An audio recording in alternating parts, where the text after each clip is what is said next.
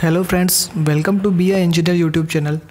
Today I will show you how can you calculate kilowatt to ampere, HP to kilowatt and KVA to kilowatt within 2 seconds. Yes, of course, all these values you can calculate within 2 seconds. Let's start to calculate kilowatt to ampere. For an example, in AC single phase, we have 10 kilowatt.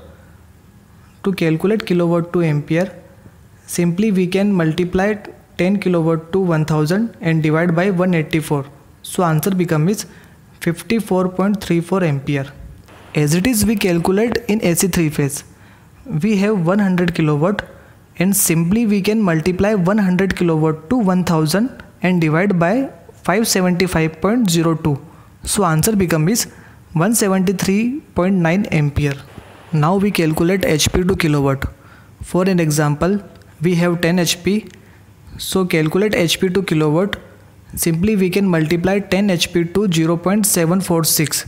So answer becomes 7.46 kilowatt. Now we calculate kilowatt to KVA. For an example, we have 3 kilowatt. So calculate kilowatt to KVA. We can simply divide by 3 kilowatt to 0.8. So answer becomes 3.75 KVA. If you like this video, please like, share and subscribe our YouTube channel.